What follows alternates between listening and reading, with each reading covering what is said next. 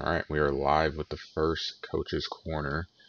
One that'll be on the YouTube channel. Two, this is the first pertaining to the league. So the idea of this is to have a guest speaker on every show, and we'll talk things around the league, maybe some other topics as well in regards to MLB The Show. But um, since we're not started yet, we're just going to kind of go over the draft. So the guest for today is one of the commissioners, one of the mods, also one of the leaders of the Vicky fan club, Strikeout1066. What's up, guys? We're excited to get the league going. I know that the draft has taken a little bit longer than maybe some of us have anticipated, but don't worry, we're still working hard, and we're definitely excited to make this video for you guys today. Oh yeah.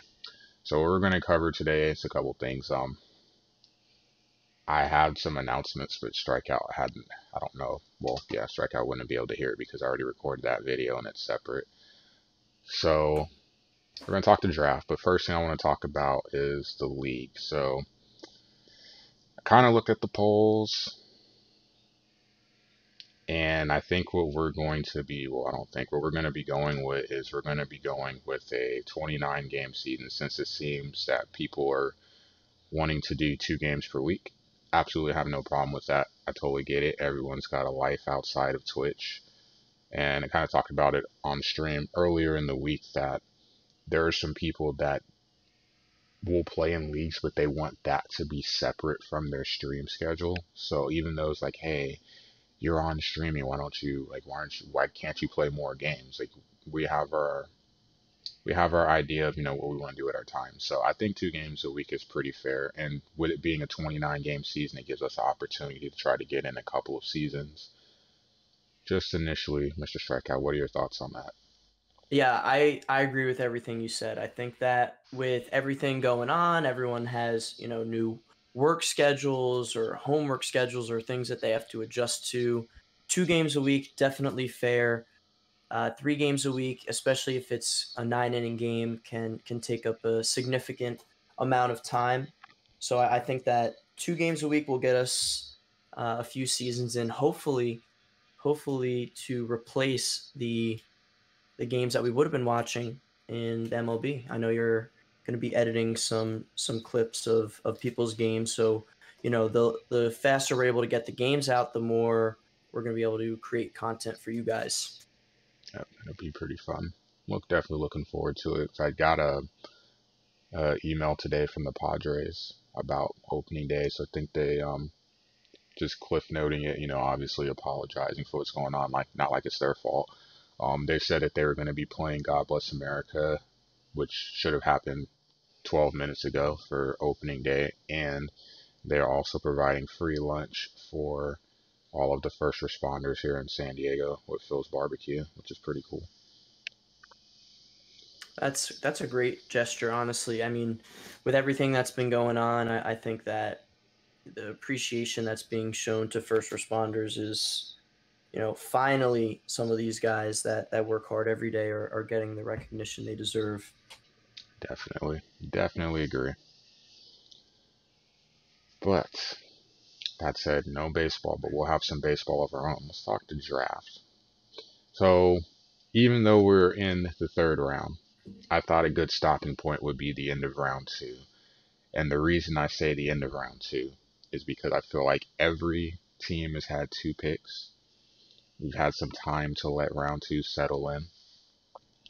How are you feeling about your picks? I didn't want to, I just said before, don't want to like give up strategy or anything, but just tell me how you feel about your picks, and we'll just I leave it at that. feel I feel pretty good. First round, I went with Jacob DeGrom. I was the first person to pick a starting pitcher, and we were talking about this before we started, but with the regular season, and we just touched on it, we don't really know what's going to happen. I too was considering taking, a Walker Bueller, a Jack Flaherty, someone that could potentially improve, right? DeGrom is getting a little bit older. He had the two best seasons of his career. Hopefully, for Mets fans out there, he can continue. But I wasn't sure how I felt about taking him.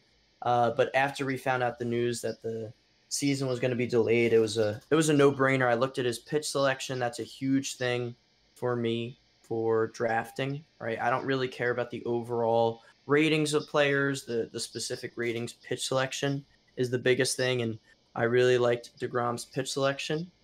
And then with my second pick, I went with DJ LeMahieu. I think DJ LeMahieu is underrated when it comes to defense in MLB The Show as well as in real life. So I had to go with the Yankee. Got a DJ LeMahieu. I thought it was a good pick. I'm feeling pretty confident moving into round three and into the future. I feel like I have a very good core group of players. I know that's silly to say with only two players, but good leader pitching wise and good leader defensively to build around. Yep, got to have those cornerstones. I think going forward, I want to say probably by round 10. Fingers crossed that we get there smoothly and somewhat quickly. By then, you've got 10 guys, so I'll be curious to see, are they balanced for team? Just speaking in generals, are you going to see 5 pitchers, 5 position players? I think one of the funniest things for me when looking at the draft is seeing how do you go about picking a team? Because we're all like the draft pick that you have is there's pros and cons to it. So how do you take that? The players on the board, what do you value?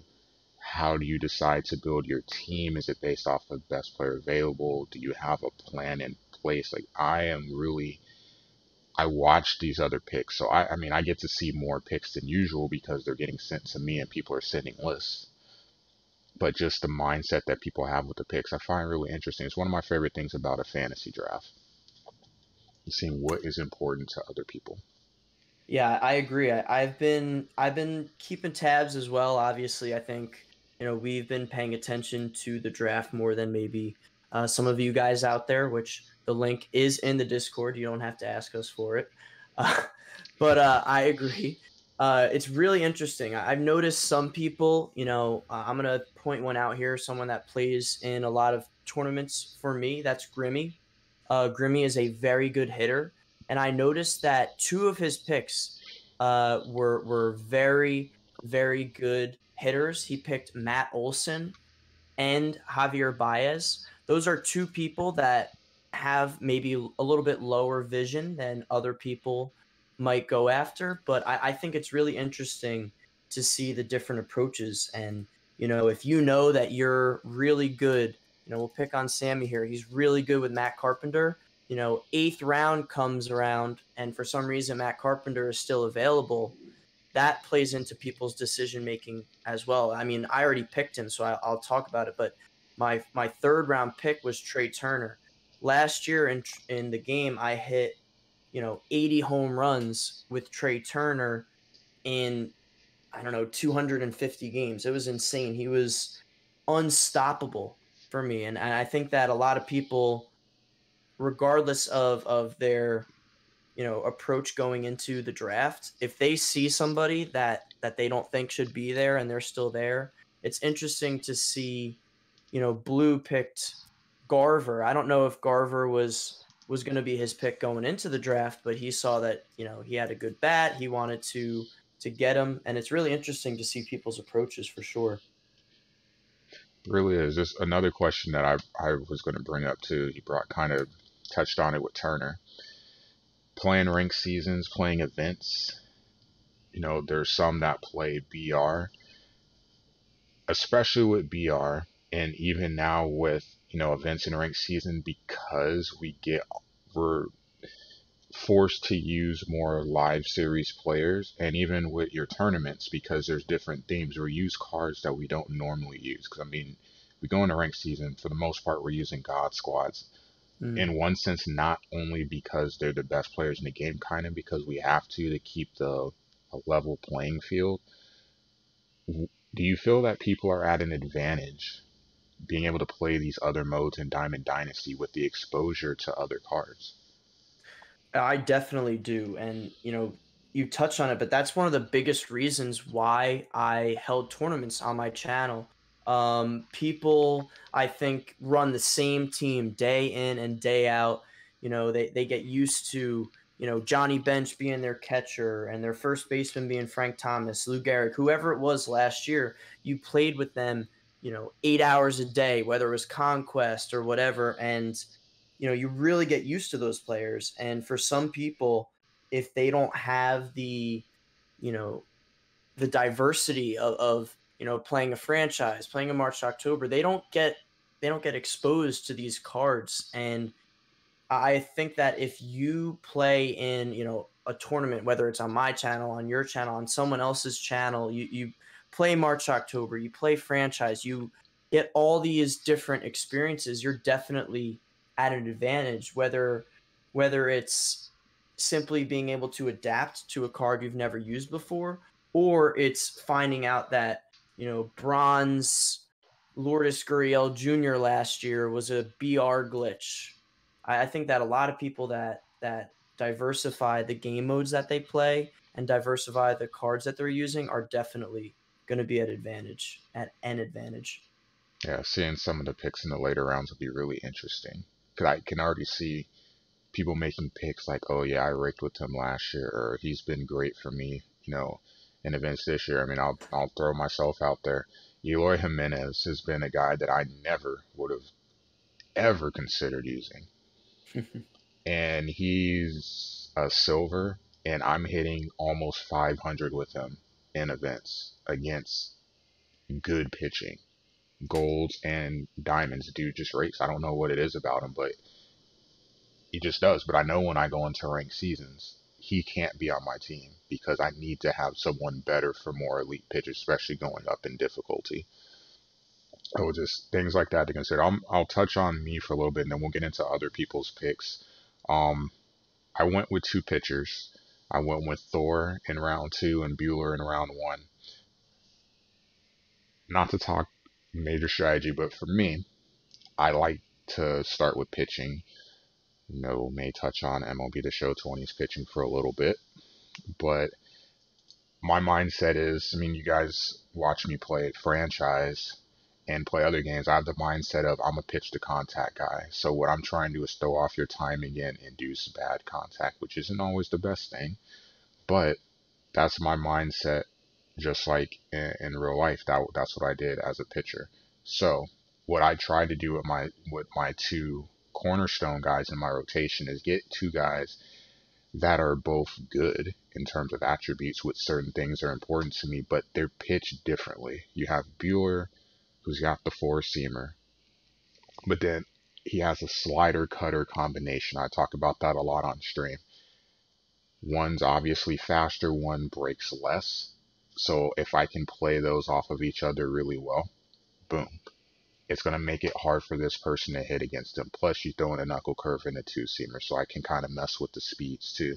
Same thing with Thor. He's got the four seamer, but hey, I can play the sinker off of that, especially with the outlier on there. And then you've got the changeup. You still have a slider and curve for off speed, but trying to play two or three pitches together with the option number four for fifth just to make my opponent have to take up that think space with multiple pitches. No, I'm happy with my picks. I kind of did not really want to go with Thor, but with the season being delayed, I thought, hey, I'm hoping that he can have. He hasn't had necessarily great years the last couple of years, but hoping maybe he could have a bounce back to shoot up. One thing for some people to consider. No, I don't think a lot of people have done it, at least in terms of some of the conversations I've had. With the season being delayed, ratings are going to be affected too. So though we are playing with the MLB Live rosters, these are the Diamond Dynasty cards. So roster updates do affect during the course of this league ratings. Bueller is a guy that I assume is going to go up whenever we get to playing, if we do. Thor, I was hoping he would, but I felt that his floor would be 82 and I was fine with that. Um, this will be really interesting when we get into the late rounds, depending on how far we go, because people may take flyers on guys because hey, if he has a good season, it's a boost, it's a free upgrade since there is no progression and regression. Hey, this guy may be a little scary for me because he had a bad year last year, Carpenter. So you worry about, is this the ceiling? Could you drop worse? It's different because I don't think a lot of people, and myself included, didn't think this would be the way that it would work when they kind of talked about MLB Live.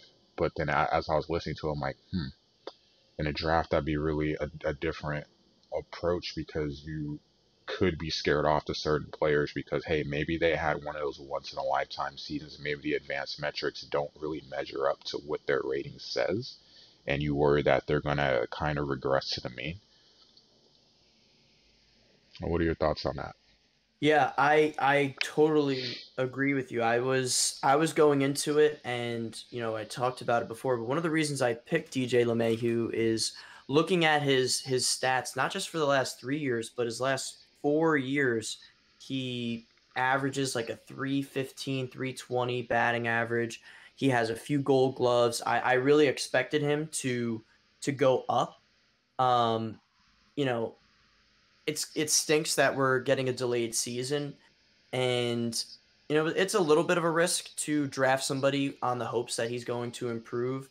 Uh, but like I talked about earlier, I think that DJ LeMahieu is going to stay solid no matter what.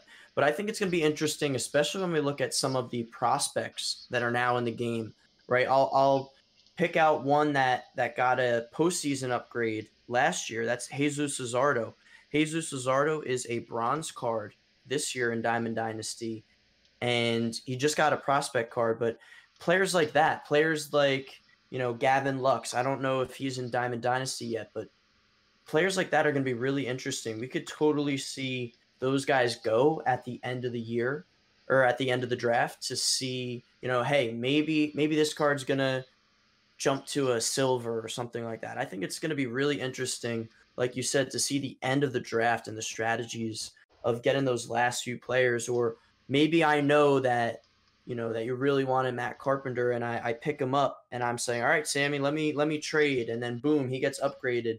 Now he's worth even more. So I'm interested to see if anyone is going to try to uh, make any trades as well using those players. If I leak on my stream that I really, really like X, Y, or Z, and I expect him to be in the 24th round, and then right before I pick him, somebody like Shred, who's in my stream, picks him and is like, all right, Strikeout, I want this guy. Give me him, and I'll give you him. I really am interested to see how that's going to play out as well, because we have really no indication of when the regular season is going to start. So those can be high risk, high reward picks towards the end of the draft. Oh, yeah, most definitely. Well, taking a look here in the first round, I think we can universally agree on one thing, and then we'll go on an individual basis. The first pick was Mike Trout. Now, in general, that's a great pick. Yeah, there's no, like, you can't go wrong with Mike Trout. But in terms of Mm. MLB The Show, I must say I was surprised. Since I can talk about it now, Yep. my number one pick was Cody Bellinger. He last year for me was the only live series card outside of Andrew Miller for obvious reasons with the lefties, lack of lefties. But position player wise, Belly was the last live series card to be on my team. The only reason I took out his live series card was to put in his finest card. He was by far the best player to hit with, in my opinion, for all of the live series players. And to see the draft and to not see him not go number one, but to drop down to three, I feel like Blue got a steal Mm-hmm. getting him at the three spot. Couldn't agree more. I was like, okay, Mile High, great pick in Mike Trout. I could see the argument for wanting a five-tool guy in center field, but I was definitely surprised that he wasn't first. And then again, I was surprised that Bo took somebody other than Cody Bellinger as well. Oh yeah, Bo's an interesting guy. I would say I was kind of surprised that in that sense I was kind of surprised that Trout went one. You got that Arenado would go one. Yeah. He's a huge Rockies fan, and it's one of those things that you have happen in the draft. Like I'm a Cardinals fan. I have no Cardinals on my team. By the end of this draft, I will. Not naming anyone specific, but I'm going to get someone as a Cardinal because I'm a Cardinal fan. My favorite player, we all obviously know, like he has a worth to me. But for Arenado, I was kind of surprised to see it with Arenado being his favorite player and him being really solid on the game. I just assumed that he was going to pick up number one. So when he said Trout, I was like, wow. But then when I saw Trout, I'm like, well, Trout, but not Belly. Wow. And then, Belly falls down to three. I was really surprised by that. Not gonna lie. But Yeah, and looking, especially with the perks that Arenado had last year, the what are they called? The quirks, I think actually that hmm he had last year, they have a significant impact on the game sometimes, especially with the outlier. You were talking about it earlier. I was very surprised with Miles' pick as well. looking at the rest of the first round, value wise, give me one player that you were thought was a great pick at the value that they were picked at, and give me a player that you were surprised went as high as they did. So I'm I think that MLB fan, the 27th pick, he got Aroldis Chapman. I think, looking at some of these players that I don't necessarily think are bad or don't necessarily think they're bad picks, like I'm surprised that people like Trevor Story, Pete Alonso, right? Those guys went before Aroldis Chapman. Aroldis Chapman isn't the best overall left-handed reliever in the game, but I would say he's probably the hardest one to hit. So I was pretty surprised to see him almost make it into the second round. We talked about people's drafting strategies, and regardless of your drafting strategy, right? Regardless of what Blue's drafting strategy when he went into this, if Bellinger falls to you, you have to take him, right? And I feel like there were plenty of opportunities for guys that took, Ketel Marte with the A's, right? I was very surprised that he got picked before Aroldis Chapman as well. One thing that I was surprised that it fell that far. I was pretty surprised that Anthony Rizzo fell as far as he did. I really feel like Anthony Rizzo gives you a great lefty back, gives you pretty good defense. I was not expecting him to get to the second round, and obviously Cubs fan was happy. He got Chris Bryant and then Rizzo back to back, but I was definitely surprised to see people, like Pete Alonso, and I know we're talking about the people that are very very good at hitting. I was very surprised to see him taken before a Rizzo, before a Chapman, even before Joey Gallo. If you're going for a power hitter, a pure power hitter, Joey Gallo is being played by some of the top guys at second base because they don't want to take him out of the lineup. It's really interesting. What about you, Sammy? What were picks that you were surprised went as high as they did, and vice versa? Well, I can tell you I'm going to co-sign on Aroldis Chapman, so much so that Chapman was my second pick. Hmm. Um, I'd say third because I had Belly number one. Clearly, he wasn't going to fall. So then you make a realistic list, and I had Bueller or Flaherty, one of them, and then I had Chapman at number two for a couple of reasons. One, Chapman is hard to hit, yes, but then you look at his pitch selection in comparison to a Hater, in Hmm. comparison to a Andrew Miller or the other lefties that we have in the league. He has high value because there are only so many lefties out there. And for him to go as late as he did, I get the starting pitching. Trust me. I mean, I picked two. But then you have the balance of, okay, I need starters, but then my starters can only pitch every X amount of games. You need those guys that can play every day.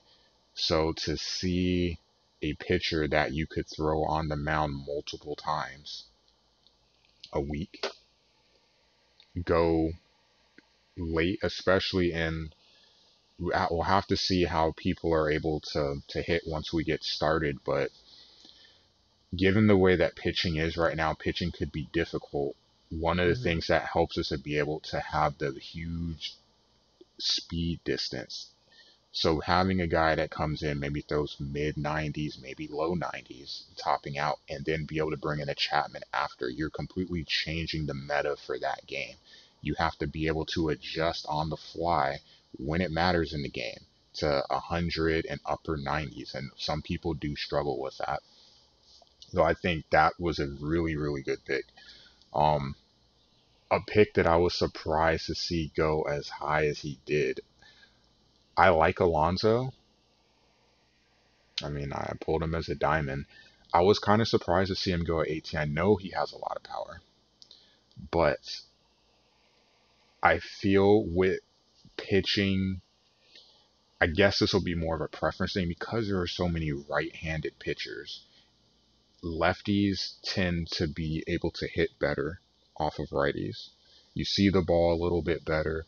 I know Gallo does have a smaller, his vision is definitely smaller than Alonso's, but power righties for me just don't have the same value as power lefties. Lefties tend to be able to hit the ball better in terms of contact and power, and just in my experience, regardless of the ratings.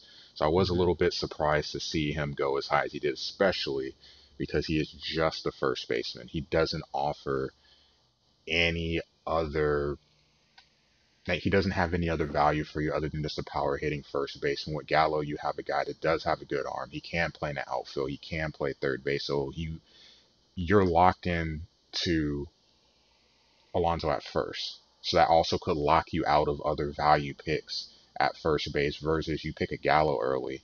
You do have that same power, but you still have flexibility on what you can do with your lineup. Yeah, I agree with everything, and versatility. I think especially this year, we've not to harp on the game at all, but we've seen a little bit of issue with defense for sure. And like you said, to only have a player that's able to play one position, and not a knock on Pete Alonso, but he's not a Gold Glove first baseman, right? To only have him in one position taken at such a high pick, I couldn't agree with you more. I was definitely shocked, and that was New York Mets fan that did pick him, so I can see it a little bit, but Oh yeah, 100%. definitely. Yeah, as a fan, I get the pick just for the value. I just like, yeah, but the fan part does play a role in it because hey, I mean that's your team. You want to get, you do want to get one of your team's best players, Or especially if Albert you're not the Pujols. Mets. Pool holes. All right, let's take a look at round two.